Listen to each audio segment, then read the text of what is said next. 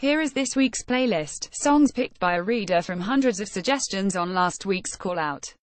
Thanks for taking part. Read more about how our weekly series works at the end of the piece. When I invited you to share your songs about loss, I had no idea what a fabulous selection of music you would find for me to listen to. Narrowing it down to an A list with honorable mentions on the B list to come later in the comments has been a very hard, albeit enjoyable process. There were lots of songs nominated about bereavement and broken relationships, which, while providing excellent music and encompassing sadness and regret, I felt did not capture any feeling of loss. In the end, I decided to approach the playlist with the rule that as the topic was loss, the word itself, or one of its derivatives, had to appear somewhere in the song. Surprisingly, this rule revealed quite a few tracks that weren't really on topic. Listen on YouTube. Ian McNabb's Not Lost Enough to Be Rescued is not available on the service. On the subject of bereavement, the standout song for me was Steven Wilson's The Raven That Refused to Sing. Not only does it have poignant lyrics, but the music conveys a real sense of loss. Lost love was encapsulated for me by the beats Can't Get Used to Losing You, No Doubts Don't Speak, especially with its line I Really Feel I'm Losing My Best Friend, and particularly by Steely Span's Gone to America. The last one is the tale of a married couple forcibly separated. The singer married her love in April, lost him in July. On the wider subject of loss, Jerry Garcia's Loser is about an inveterate gambler, trying to borrow the money to win back his losses. The Divine Comedy ponder on all the things they have lost throughout the life in lost property, they just cannot seem to keep hold of anything.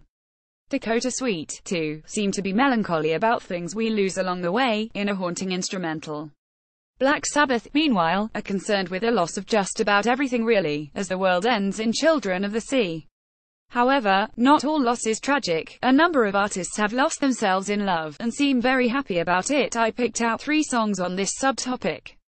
Al Stewart's protagonist is definitely lost in love and has lost his ticket to In Year of the Cat.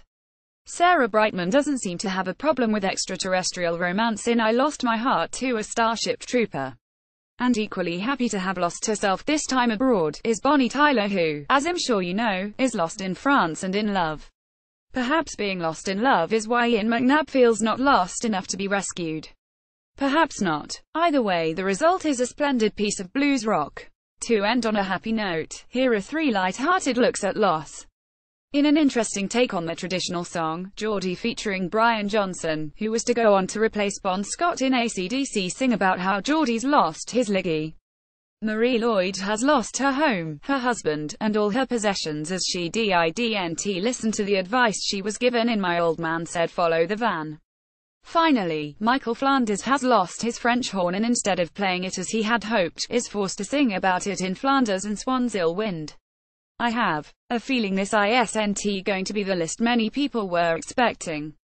However, for the last 5 days I've been lost in music, so perhaps somewhere along the way I've lost the plot. New theme: how to join, and the new theme will be announced at 8 p.m. British Summer Time on Thursday the 3rd of August.